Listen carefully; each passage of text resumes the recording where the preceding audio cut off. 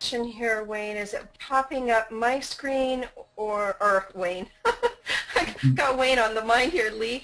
Is it popping up my screen okay now? I just want to check if everybody can see this. Yes, I see it. Okay, perfect. Okay, well, before we get started, I want to say thank you to Lee for having me present. Just having been in the publishing industry for many years, I've seen a lot of characters, and Lee operates with integrity that's above reproach, and he goes way, way beyond what's normal for publishers in his devotion to helping writers promote their work. So thank you so much, Lee. I really appreciate it. To add a little bit more of my background, I've taught creative writing since about 1988, and I've earned income from my writing and editing for 35 years. I know writing, editing, and publishing inside out because I co-owned a publishing company, and I was executive editor for another publishing house. Recently, I began accepting work for a new publishing house, Circle of Light Publishing. But because I accept very few works, and I'm talking maybe 4 this year, I teach writers through in-person classes and webinars how they can position themselves for greater success with their writing. I speak internationally, addressing topics such as forgiveness, intuition, and of course, writing. I'd say the one element that sets me apart from other editors is that I have a strong marketing background. When editing, I know how to set books up so they'll have the greatest chance of selling well. An example of that is in my latest book called Kindle Income 3 Ways. I show writers how they can make more income inside their books, whether they're writing fiction or nonfiction. Part of that strategy is with sponsorships, and I outline exactly how that works in that book. I've done marketing on an international scale and have worked with clients such as Nike, Nationwide Insurance, and a host of other large corporations. So the topic is about perfection, but I want to say that perfection is an ongoing process. Ebooks can be a good working draft sometimes before print, but you definitely don't want to be sloppy. And this slide, I'm pretty sure, Lee, you can tell me. I think this is a picture of one of Wayne's tattoos, Wayne Standiford's tattoos. And I have allies in getting back at the old Marine. So when you're looking at your work, you do want to make sure that if you put something into print, that it's error-free. So on this forum, unfortunately, I've seen many books, and I guess maybe about 90% actually, which is pretty high, that I can't endorse because they're poorly written and poorly edited. But fortunately, that's something that can be fixed. And my goal today is to give you some tools in your editing arsenal that will help you do basic editing on your own and provide you with the opportunity to get better reviews and more reviews, which of course translates into more sales. So here's some of the things that we're going to cover.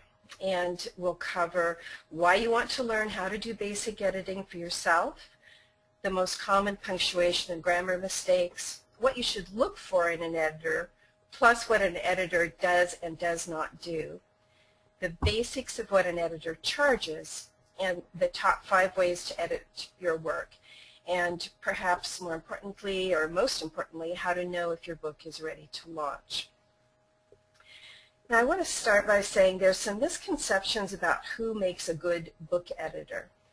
It's not someone with an English degree or other writers. Book editors tend to have experience in specific genres, and they have preferences. For example, I enjoy editing all genres except romance, and I'll even edit a romance if there's some other elements in it, like maybe it's a paranormal romance, for example. Book editors also take time with a book, going over each book multiple times, and generally that's not something a friend will do for you. Traditional publishing does one thing right. They make sure that a book is well edited before it's produced. They also know editing for fiction and nonfiction are different, and that's something that a book editor will take into account.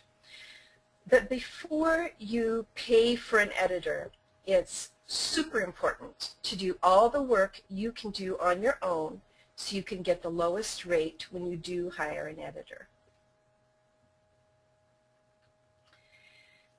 And because it's important to know this, you want to have the basic editing done because a good editor isn't inexpensive, and we'll go into some of the rates later.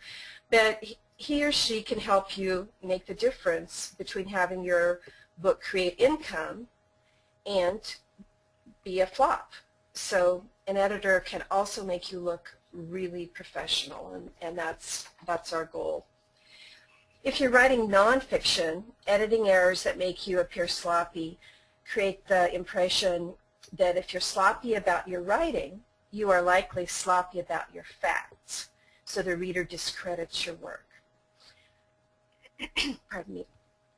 A reader who picks up your work of fiction wants to be caught up in the story, not constantly seeing grammar errors or finding that your point of view is off or there's some other issue that arises that takes them out of the story. Because once they're taken out of that story and they're looking at all of those things instead of being engaged in your story, they're going to put the book down. Also, if you want a reader to purchase not just one of your books, but all the books that you write, you need to make sure that your copy is as clean as possible. And if it's not, they won't give you a shot in the future.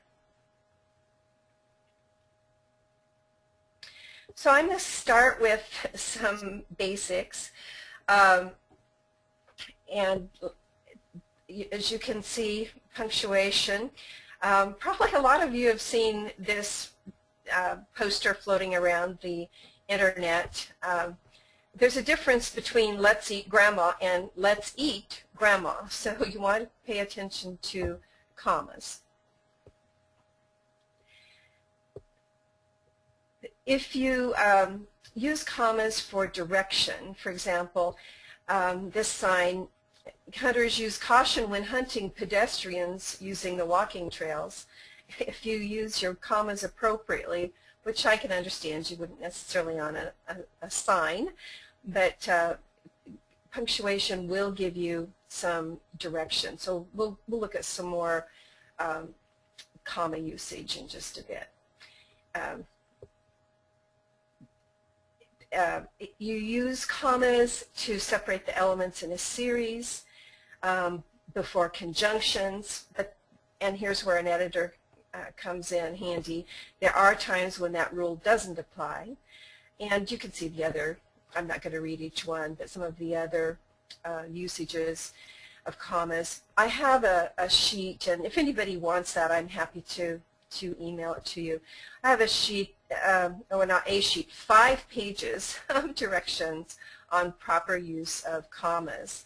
I teach a group of writers every Wednesday. There's a little over 150 writers in the group, and one of the most common things that I see is people don't know where to put commas, and it makes a difference in how the flow of your writing is. Anybody want to tell me where they put the commas here? Unless you have disabled, elderly, pregnant children, you probably want to have commas separating some of the listings here so that everybody can use the toilet.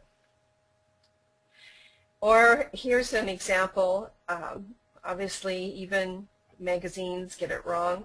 I'm assuming they get it wrong. Rachel Ray isn't finding inspiration in cooking her family and cooking her dog. So some commas would have come in handy.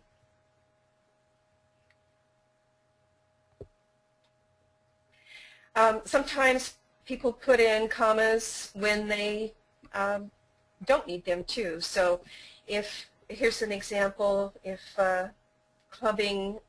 those clubbing baby seals, and I guess they got a little carried away there. Another place that writers tend to have issues is with apostrophes. I'm not going to read through all of this. You can go back and look through it when you've got the replay and maybe print out some material, and I'm happy to send a list of things for that too.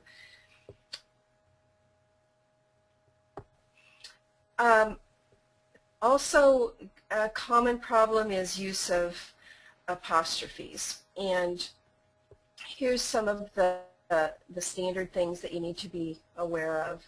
I've got some fun examples of those, but overall, just make note of some of these things, like, am I checking where my apostrophes belong when I'm proofreading my work?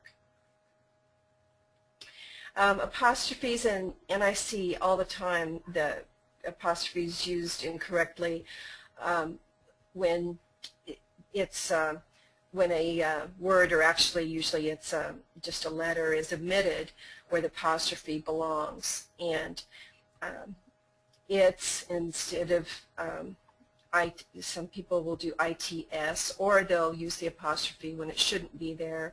The word there, they are versus THEIR versus THERE.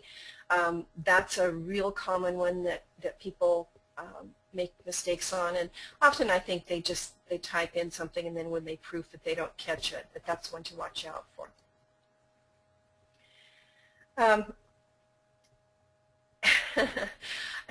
I think that the teacher wouldn't be real tickled with this student's grasp of use of apostrophes. Yours should be U''RE, in case you're someone who doesn't catch that kind of thing.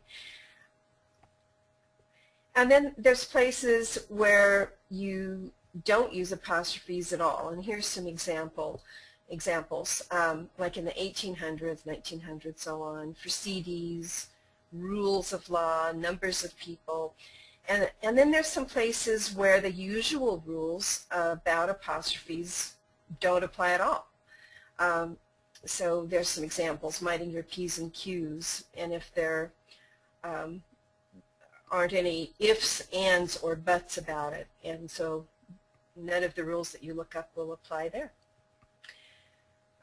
There's frequently some pretty big mistakes made in punctuation in business. Obviously here, Sundays does not need an apostrophe because it's not possessing anything, and it would have to be like Sunday's best would have an apostrophe, for example. And Lee, I think this is a picture of Wayne's other arm. Nothing lasts forever, obviously. The tattoos last forever. Basically describes my love life. According to Angie. Angie just yelled out, "What love life?" You don't have to be hurtful. Well, so get a different tattoo. Really? I would drop forever. Well, that could work too. Just take out the apostrophe. Really? Quotation marks are a huge challenge for lots of writers, and there's some rules that I'll get to in just a minute that are confusing. Here's an example. You please do not use quotation marks for emphasis.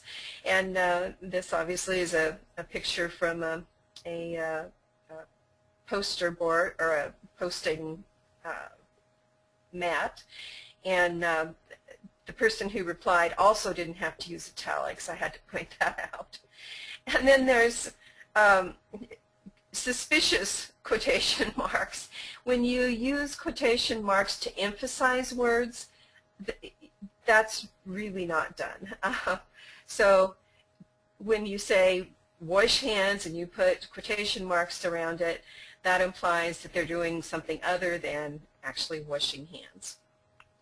And I make a lot of mistakes in my own writing, and as I'll tell anyone, I am not my best proofreader. I'm not even a halfway good proofreader for my own work, so no one is. But at least none of my mistakes are up on billboards the way that this one is.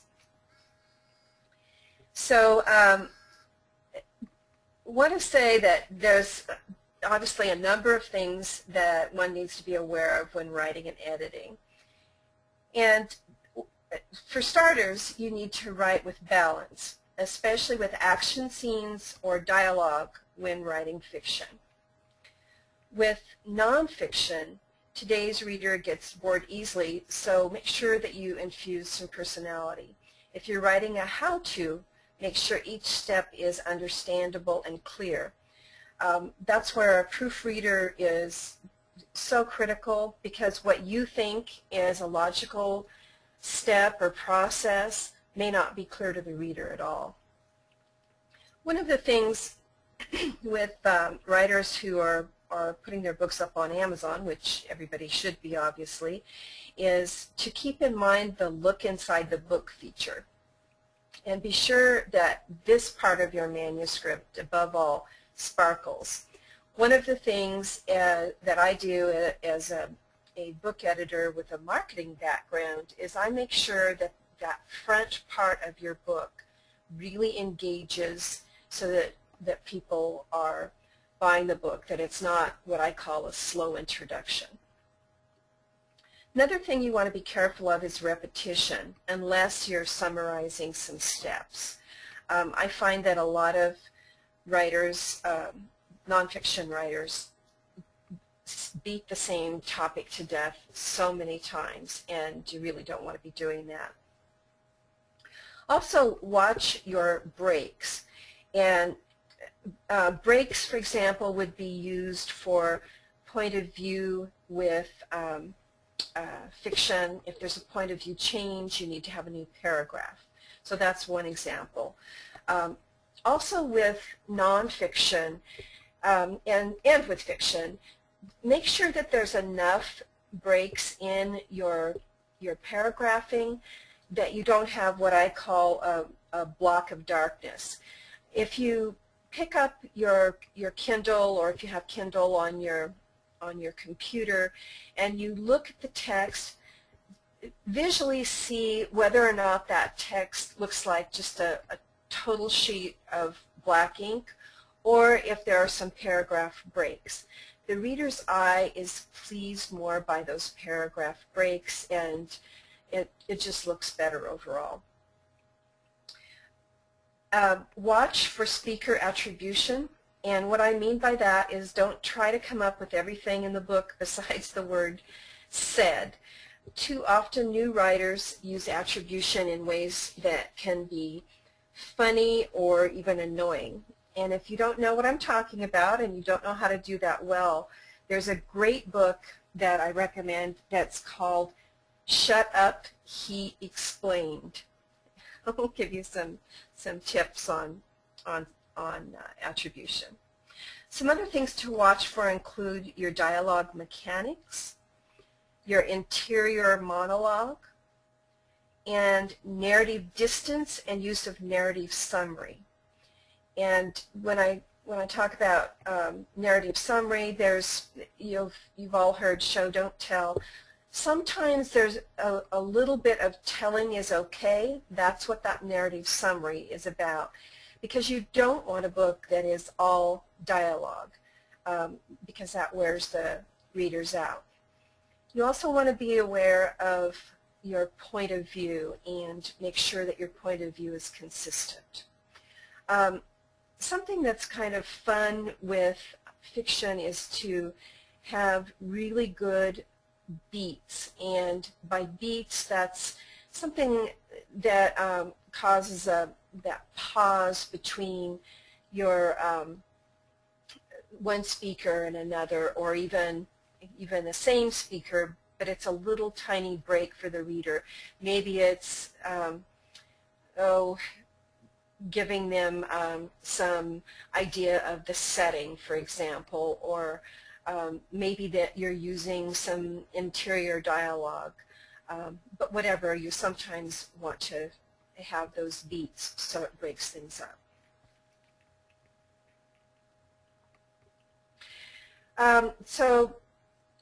Oops.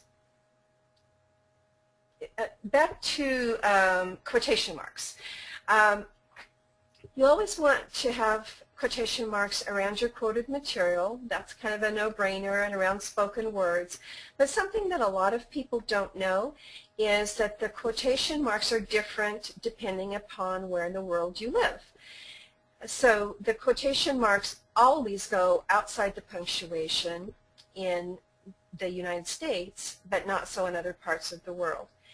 And single quotation marks in the United States are always used to set off a quote within a quote, while the reverse is true elsewhere. So I suppose in some ways, if you get your quotation marks wrong, you can just say you're writing for an international audience. But it's important to know what the mechanics are, so you can be the best writer that you possibly can. I want everybody to hold their hands up and take a pledge with me. And what I am suggesting here is that the proofreading that you do is not using your spell checker and your grammar checker on your computer.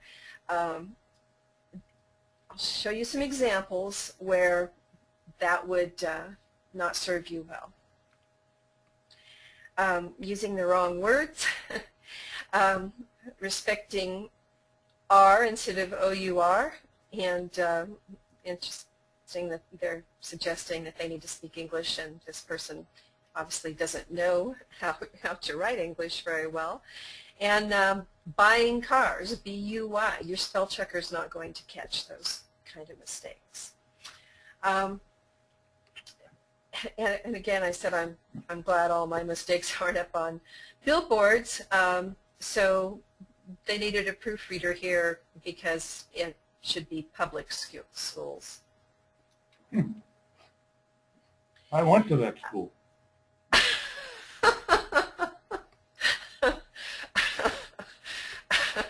Well, like I said on the slide, it needs more funding. Here's one of my favorites: lactose intolerant. So obviously didn't catch that it should be lactose intolerant, which spell checker wouldn't get. And the higher me, maybe that person is a little higher than we want to think, because it should be H-I-R-E. Here's one of my all-time favorites. All others will be towed instead of T-O-W-E-D. I think Wayne Standiford wrote that side. And you can use spell checker to catch the worst spelling mistakes. Spell checker would have caught some things like caution and horse and riding instead of raiding. Or maybe these people were raiding horses, I'm not sure. So let's get into the different types of editing and the range of fees. The most basic form of editing is proofreading. It also costs the least. Fees can be as much as 5 cents per word, but I would really recommend that you don't pay anyone to proofread. Do your own proofreading first, and I'm going to give you some other tips on how you can do that. Have other people proofread for you to get the most basic things. Maybe there's some people within this group who want to exchange proofreading so that the basics are done. If you do that, it's going to save you a lot of money when you get a professional editor. The next step up is line editing, and this will catch the flaws in logic or flow, some character inconsistencies, and so on. And the fees on line editing range from about 8 to 10 cents per word.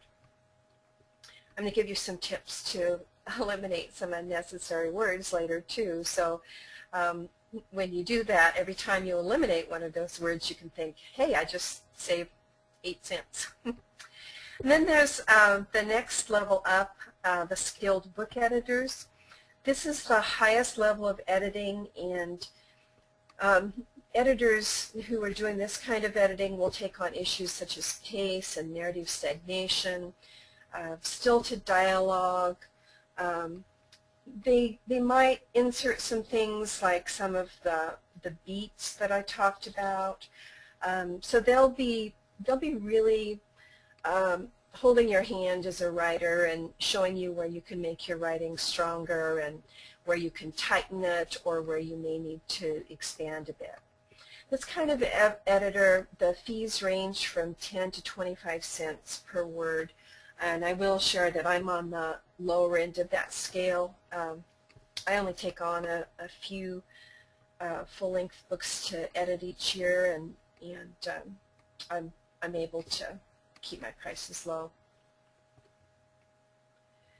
So what you should do before you look for an editor is, I just want to repeat, that basic stage of proofreading yourself. So here's the top 5 ways that you can proofread your work. Obviously you want to spell check, and that's just to catch misspelled words. You won't catch words that are the wrong words. Read your work out loud. I find that if I have the writers that I work with in this group that I talked about that I run on Wednesdays, if I see something that's not correct, I'll often have them read it out loud, and they catch everything that should be caught if they take that step. Now, another thing that you can do is read your work backwards. I don't mean starting at the end of a sentence and working it that way, but start at the end of a chapter and read your last paragraph. See if it reads cleanly, and then move up until you reach the beginning of your chapter. What happens when we proofread our own work is we know what we meant, and so if we're reading it just as we have it on the page from the start, then we tend to miss a lot of things. So this little trick of reading your work from the end of it on back up to the beginning is a really good way to catch a lot of other mistakes. This is maybe the most important thing that you can do, and it is where I catch a lot of my own mistakes. I mean, there's even a couple of mistakes that I caught in the slides that are things that I would have changed, that had I let the work set for a longer period of time, I would have caught. You definitely want to allow some time for your work to have a breather. At least a couple of weeks, and ideally about a month. And then this final step I already talked about, do some exchanges to proofread. So there's some things that you should look for in a book editor. The most obvious thing is they need to have experience editing books.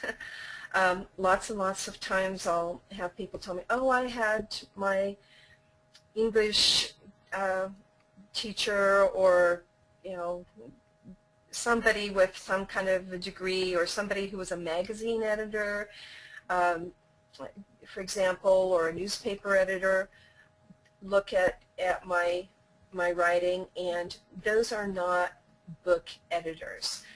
For starters, the style that magazine and newspaper editors use is different than for books. Plus, there's so many other factors that come into play when you're writing a book that a good book editor is acquainted with. Now, there's some not so obvious things that you need to look for. You want somebody that's easy to work with. You don't want them to change your writing voice. You want them to look at your work and give you a bid. Anybody that says, well, I've got a flat fee of X amount, they're really not being fair to the writer, because some writers have work that's a lot cleaner and it doesn't take as much work. So if you're looking at employing somebody with a flat fee, you might want to have them examine that. You also want to find somebody who's willing to do a sample edit of 1 or 2 pages, and that doesn't necessarily mean for free. You want an editor who's willing to ask questions to make sure they're clear on what you meant, and provide examples, or explanations rather, about any changes they're suggesting, and make sure that their communication with you is really good. At the higher levels, you'll get some editors who also check for factual accuracy.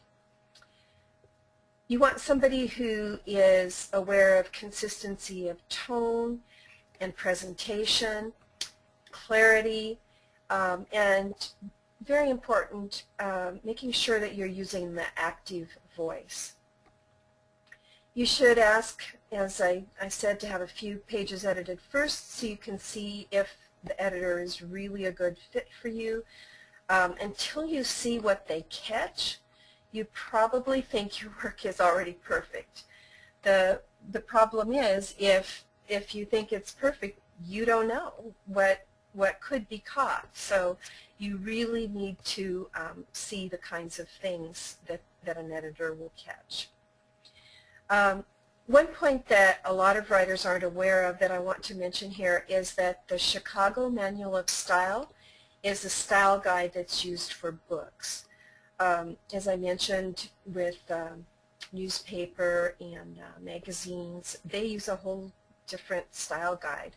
And especially if you've written for newspapers or magazines in the past, you may need a refresher using this Chicago Manual of Style.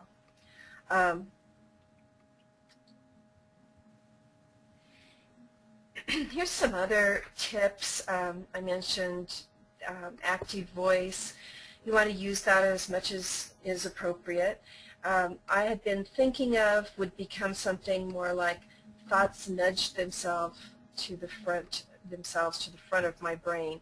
So you can see that thoughts nudging themselves is a lot more active than I had been thinking. So take a look at how much you use active voice in your fiction. Here's one, and I talked about saving yourself some money on your editing, and one of the things that I always look at when I edit is replacing the words was and it with better choices whenever possible. Was is one of those kind of dead words, doesn't have any movement, and it is almost always better replaced with a description. Also, read your sentences without the word that and see if they make sense. And that's where you can save 8 cents if you eliminate all the extra that's that shouldn't be there. You also want to learn how to use narration effectively so your manuscripts do more showing than telling.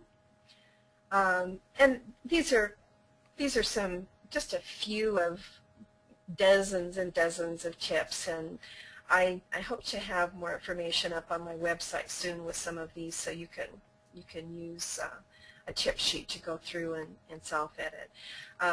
But here's another one. Be sure you know the difference between the use of which and that. That's a real common mistake that people make in their writing. And writing out your numbers, that's something a lot of writers don't know, but if you're writing books, you are supposed to write out any number that's under 100. Although the word all right, spelled A-L-R-I-G-H-T, is considered slang, it is being used a lot, and I suspect that in a few years they'll make that part of the proper dictionary usage, but for now, 2 words, all right, is proper.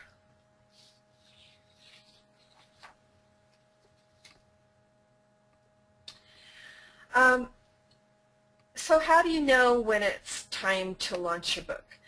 There are a lot of factors to weigh, and I'm going to go into some explanation of why some of these factors matter. So first of all, whether you have an e-book or a printed book, sometimes an e-book can be used as a bit of a test before launching a printed book. If you do that, you'll see if there's room for improvement and how people respond. You want to, at minimum, however, have the basic proofreading done. If you get any negative comments, those can't be rescinded. The weight of them can be reduced, and Leland's good at showing people how they can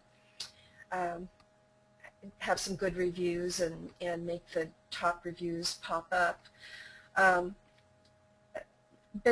But if you are getting some, especially if someone is saying this book is poorly written, it's time for you to take a look at your writing style and the things you can do to improve. You might want to use a strategy of having an ebook out for a month or 2 before you go into print. If you do that, you'll catch other things and maybe discover even that there's more that you want to save. I've had ebooks out where I thought, oh gosh, I didn't include, whatever, and I want to include that, so I would just add to that ebook and then put it back up on Amazon and some of the other ebook formats. And of course, with an ebook, you can make changes as often as you desire. Not so with a printed book. With a printed book, you absolutely want to go the professional book editor route right at the start. Even if you're doing print on demand and think you'll just upload a new file, if you make very many changes, you have to purchase a new ISBN number, the International Standard Book Number. So print on demand still has the restrictions on how many times you can add new copy or make corrections. Another factor is timing. If you have a book that's addressing a hot topic and the window of opportunity might close soon, you might get away with just proofreading and line editing. So that would be an exception that I certainly would consider for a book that has a very limited window of time where that book's going to be current. With material of any length, there's a much greater chance of there being errors in flow and character continuity, point of view, and other issues. Here's where I'd say you absolutely can't skip the professional book editing. The purpose of your material is an important consideration too. If your audience includes people who are well educated, obviously you need to have your work edited. And, again, do you want to be taken seriously? Even with how-to books that are structured simply to convey information, if you're sloppy, people may not consider you knowledgeable. If you want to be considered for something like a book award, editing is essential. Something else to consider is the type of material. There are some kinds of material that don't need a professional editor, just someone who knows how to check for basic spelling and grammar corrections. Some of the instances I can think of would be for a recipe book, or maybe some of the books for children. The books for children, that should be basically a picture book with some lines of text underneath, 1 or 2 sentences. Probably don't need a professional editor for that, a professional book editor. This is a no-brainer, but you don't want to launch until your editing is completed. I see lots of writers who are so darn thrilled that they finally got the book finished that they just want to jump in and get it online, and that's a big mistake. At least go back to the 5 ways I mentioned to proofread your own work and follow those steps, especially letting the work set for a little bit. I'm often asked, how much time does an editor need? First of all, a professional book editor may have other books that he or she is editing, so you may have to get in line. And that's why it's a good idea to plan ahead and get a commitment from the editor for a certain time to start editing your work, if you possibly can. I've had writers who say, I know I'll be finished by August 1st, for example, and would you block out time to edit for me then? And that's a really good approach. A good editor is going to read your work 4 or 5 times, plus they will be engaging with you throughout the process if there's rewriting to be done. So a month to 6 weeks is the average amount of time that a book editor is going to need. And naturally, shorter or longer books are going to affect the time.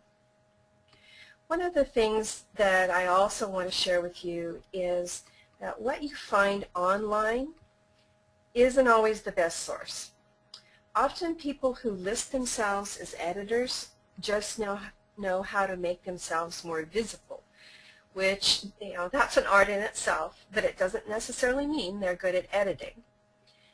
Just this week I saw a young woman, and she ranks quite high on Google for book editing. And when I read her description, it was full of spelling and grammar mistakes.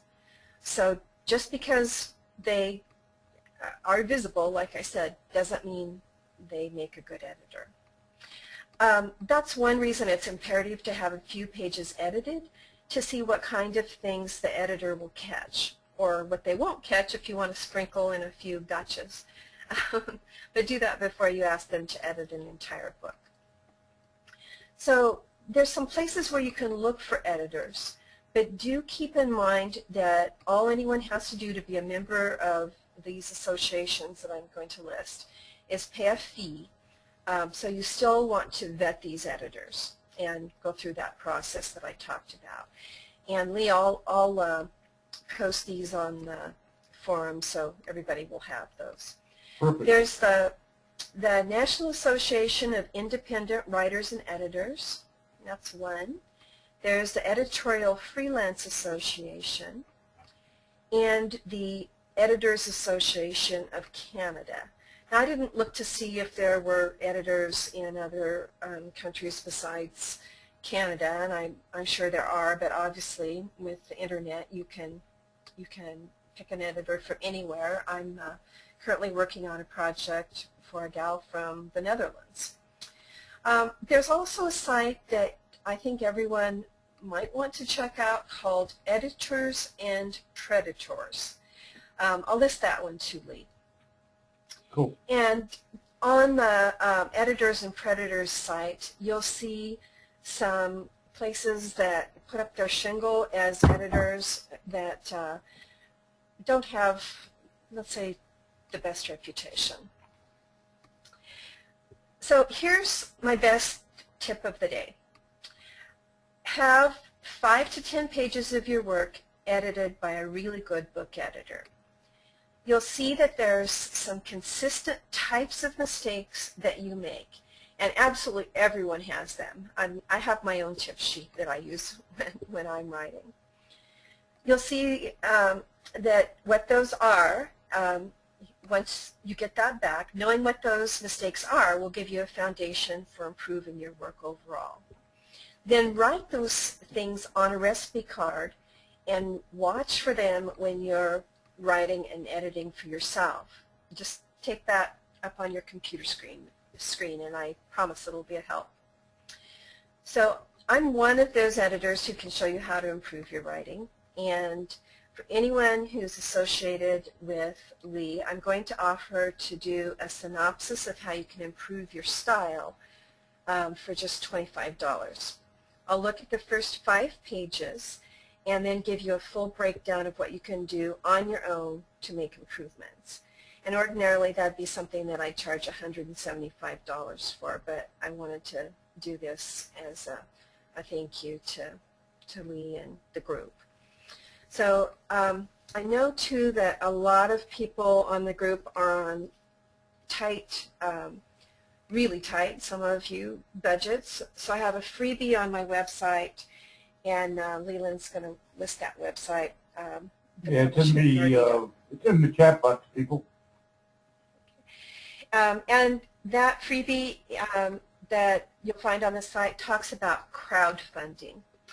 So when I hear people talk about not being able to afford an editor, or some of the various other costs associated with the book, I always try and point them to crowdfunding as a way to get that done.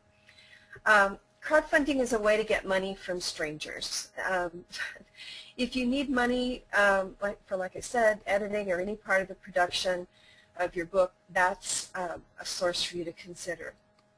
There's some highly creative people who do crowdfunding, including some who have raised over $500,000 to get their books in print. Obviously, it didn't take quite that much, so they have a little bit extra in their pocket. And $500,000 is, of course, unusual, but it's not unusual to raise $2,000 or $3,000. So if you're looking to get your book into print and need, like I said, an ISBN number, or maybe you want to go with a little higher level of cover art production, maybe you need to pay for a good editor, those are some things that you could get the funding for. So that's one of the freebies on my website. There's several, but I think that's probably the one that's most valuable for this group. So with that, I just want to thank everybody for attending, and especially thank Lee for the opportunity to share some of my tips and techniques. All right, thanks. Let me change over, Linda. Give me a moment, people, and we'll do this. Let's see, did I do that right?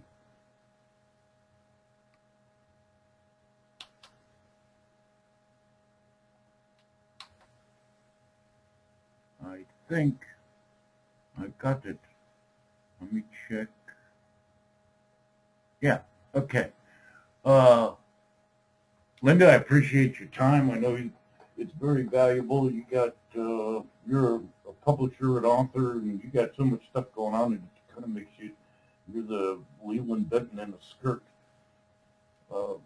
One of the things, people, I want to point out a couple things that Linda brought out that I find with not only our authors, but with our forum authors. Ever since we introduced the We Do It All program, and we're posting audiobooks for the forum authors, all types. We're doing CreateSpace, Lulu.com, Smashwords.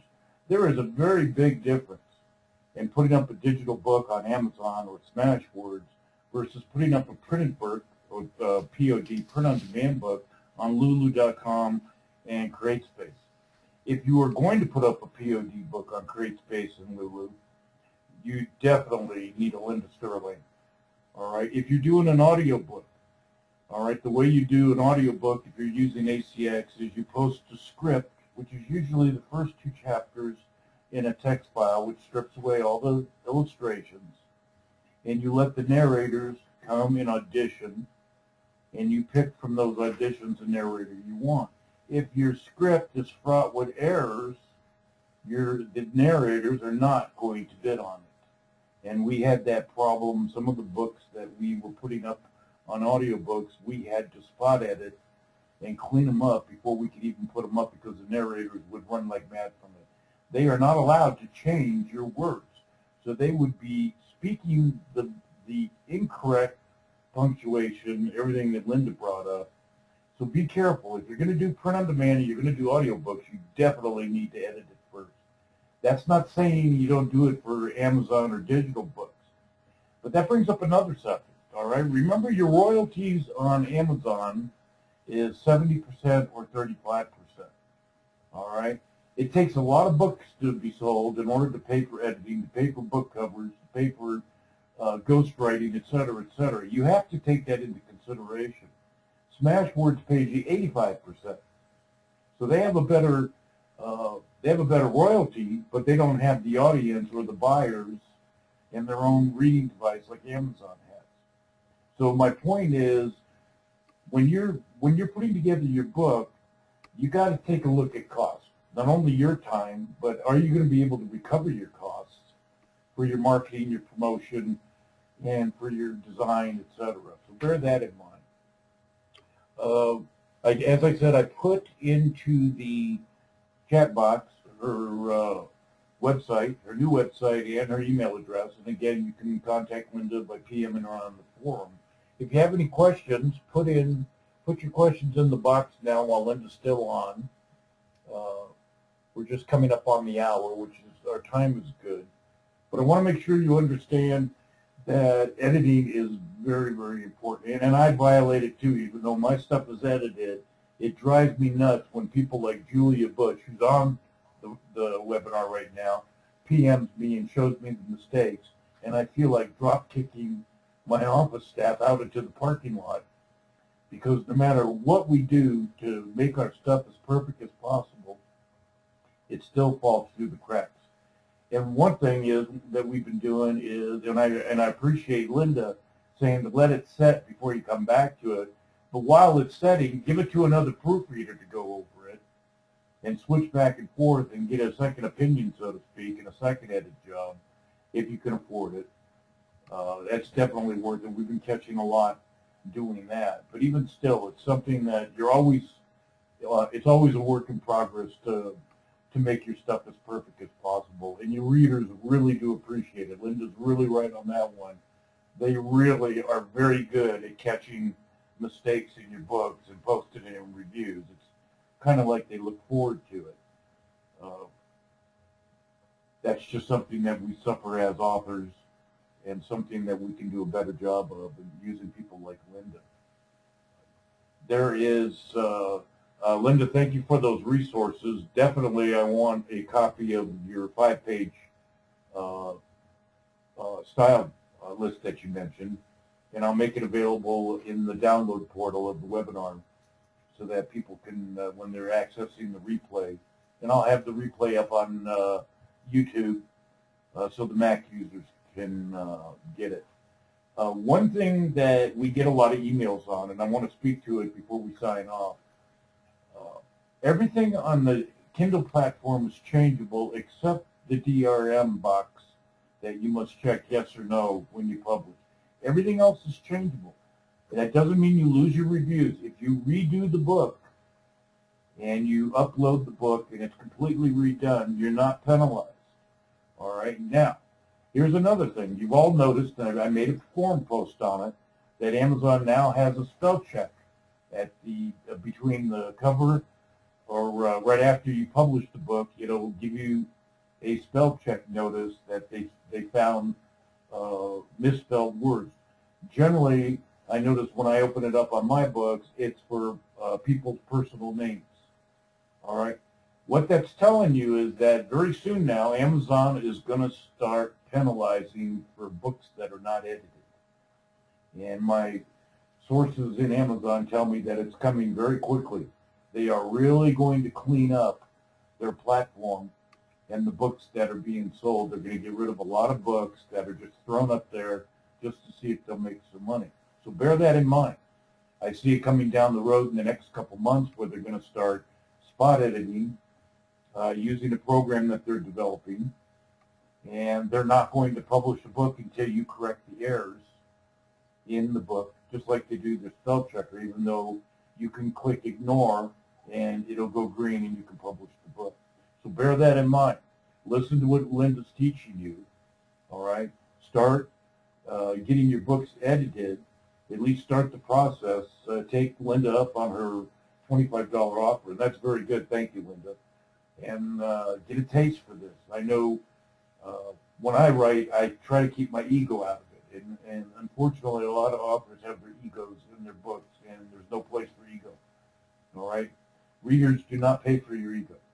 They pay for your words, and they pay for the knowledge and the education they get from reading your books or the entertainment value. Okay, I don't see any questions, so Linda, thank you. Again, if you do have any questions that come up after we come off the webinar, feel free to contact Linda, and we'll see you on the next one, which probably will be at the end of June, sometime in July, depending on how I recover from my operation on Monday. But I'll keep you posted. I know Angie will keep you posted too. So God bless, stay well, and we'll talk soon.